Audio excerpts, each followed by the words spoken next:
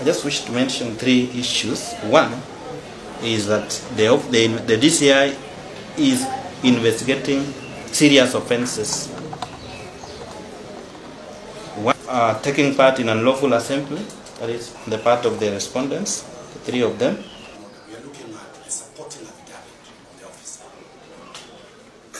The order is based on an affirmation of an officer. Of the notice of motion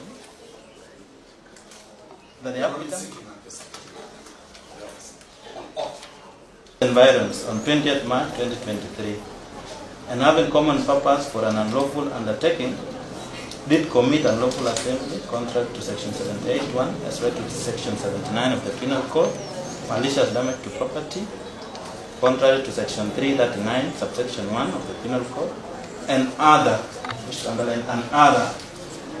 of connected offences in contravention of the Penal Code on the grounds set out in this notice of motion, as well as the contents of the affidavit of the investigating officer in seeking the orders that are sought. And we are saying that the orders that are being sought are in the interest of justice in the matter. There is sufficient and compelling reasons as enshrined in the Constitution of Kenya 2010. Compelling reasons, according to the state, are in the affidavit of my friend Keith Robert, 27th of March 2023. Hence, before you, as I go one by one, in paragraph 4 of the supporting affidavit, the officer says these are members of Bunge la Mwananchi. It is a proscribed illegal movement.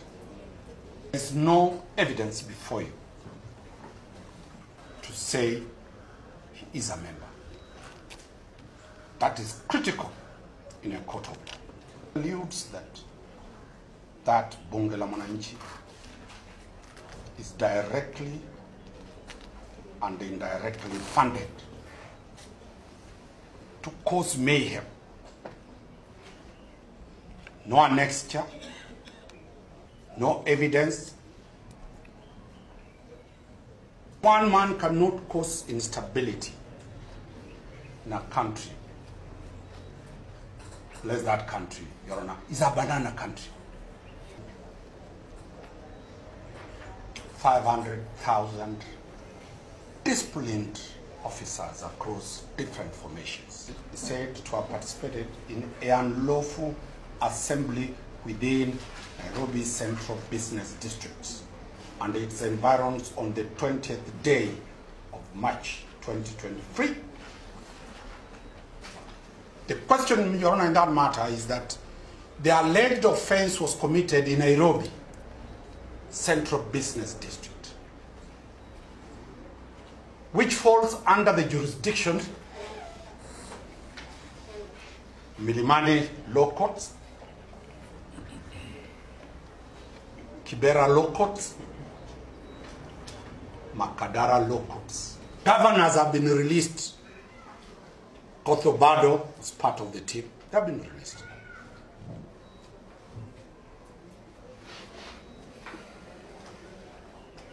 Lastly, Your Honor, I'll urge the state to contextualize the situations and understand that upon any time regime will change, the state again will withdraw these charges, as they have always done. Represented many of those who are like this, but now they are cabinet ministers, all their charges were withdrawn. We are now defending this one. This is a political question, Your Honor. there is no legal basis or criminal act brought before you. And I wish you deal with these people as I put it. This is politics. Let politics be dealt with politicians. Leave the DCI to do serious crime investigation. Your Honor, may you get favor? Manner they have sought in their application.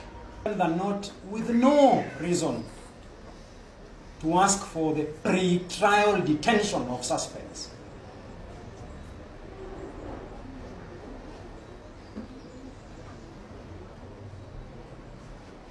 Governors have been released. Kothobado is part of the team. They have been released.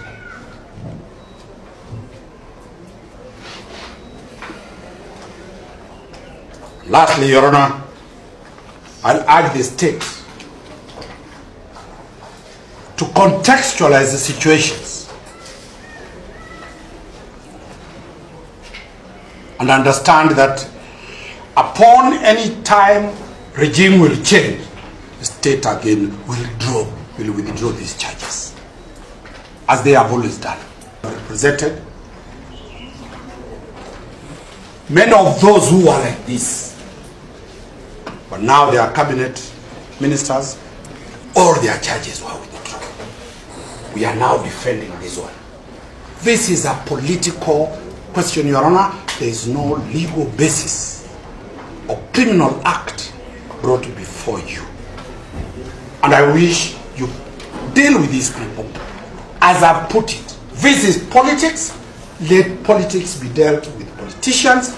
Leave the DCI to do serious crime investigation. Your Honor, may you get favor? Look at these people. 3 of them against 55 million Kenyans represented by the state. As a result of his belief in our constitution, he was whisked,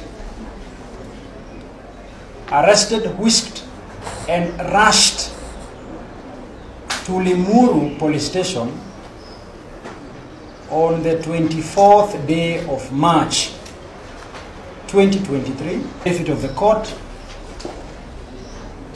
that he was subsequently shifted from Limuru and brought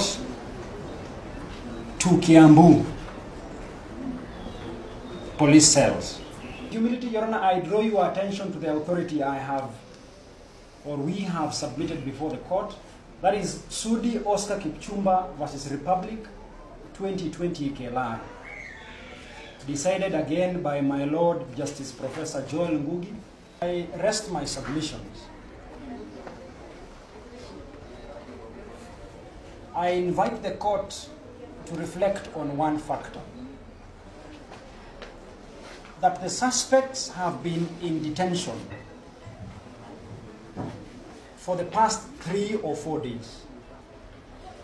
Since the 24th day, to be specific. The 24th day of March 2023 to today.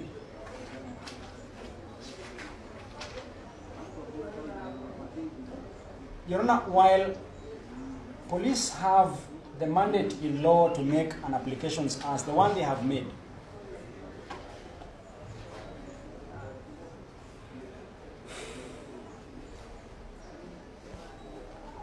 Your Honor, when I read the Constitution, and as a practicing Christian, Your Honor, I cannot but help likening our Constitution with the parable of the 10 talents as told by Jesus Christ. Service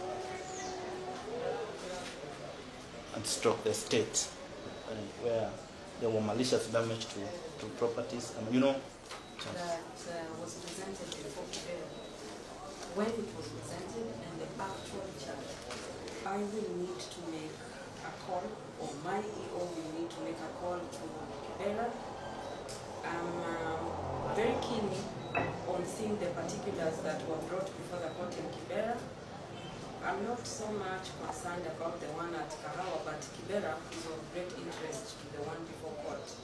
Deliver my ruling tomorrow. at 9 a.m.